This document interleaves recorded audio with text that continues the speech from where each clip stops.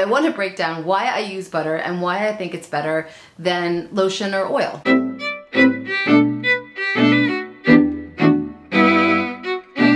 One of the things that it comes down to is this basic idea that there are two main tissues that we as massage therapists work on.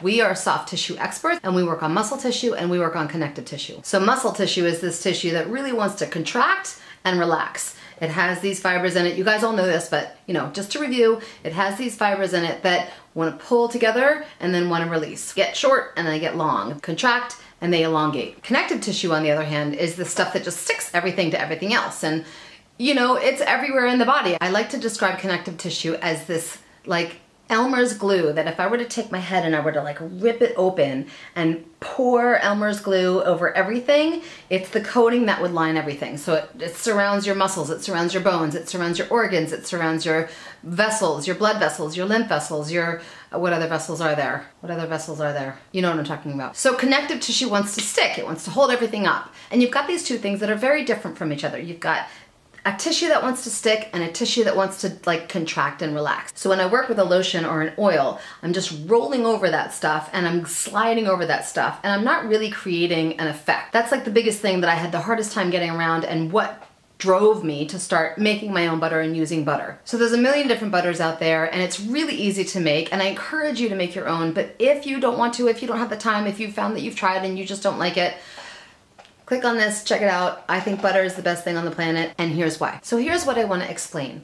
If I hold my arm up here, I'm gonna make sure this is in focus, I can't really tell. So if I hold my arm up here, and I take my other hand and I use my fingers to slide over my skin, I'm rolling over muscle tissue or I'm sliding over skin, and I'm not releasing the connective tissue and I'm not sinking down to what's underneath that stuck connective tissue.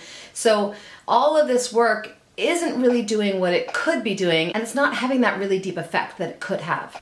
So I've got some of my butter here. I've got Sore Loser. It is the perfect thing for my arms because my arms are sore a lot. I use them a lot, so I'm just gonna take a tiny bit out. This is even too much. See, this is why I love it so much. You only need the tiniest amount. And as I start to work it in, it starts to get really warm, and that warmth is what helps connective tissue to start to melt. So friction is easy with butter, and friction is gonna help the connective tissue melt down, which I really, really love. I'm rolling over and I'm loosening up a lot of that stuff, but as it starts to absorb a little bit and as I start to spread it around, it's got way more friction. It's got way more grip. And somebody who bought this butter actually kind of labeled the word gription and said it had great gription, and I feel like that's the perfect word because what it's doing is it's gripping. As I sink in and I slide, it's gripping into the skin. So you can really see this, right? I'm actually moving my skin as opposed to just kind of rolling over the skin. And it's taking the skin and pulling it away from the muscles underneath, which I feel like is the most fantastic feeling and the most healing thing that we can do.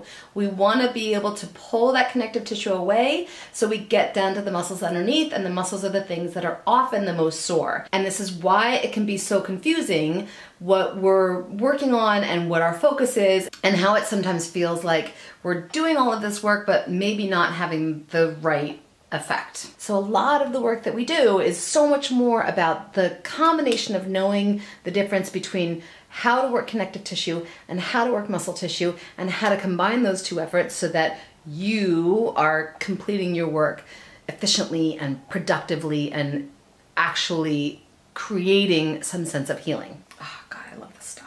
So I don't know if all of that was anything that you guys already knew or didn't know or needed to hear, but it's something that I obsess about. I think about it constantly. And I think that even if you're not a massage therapist and you're watching this video, it's really good to understand what our soft tissue is doing, because we often have pain and we don't understand it and we don't know to ask the right questions. And when we go to the doctor doesn't really understand soft tissue either. So this is a whole kind of like understanding of how things can get stuck and how things can create pain and how we can actually maneuver through that without all of the fear and the panic that comes along with pain that we don't understand sometimes. I also want to add really quickly that if you think about this and you think about where the bigger muscles are in the body, like the quads and the glutes and all the muscles in the back, and you treat the muscles like muscle tissue, and then you think about where the connective tissue is thicker, like the bottom of the foot and the side of the leg down the IT band, stuff in the palm of the hand, right? So we can create friction and we can create heat where there should be heat and that starts to melt,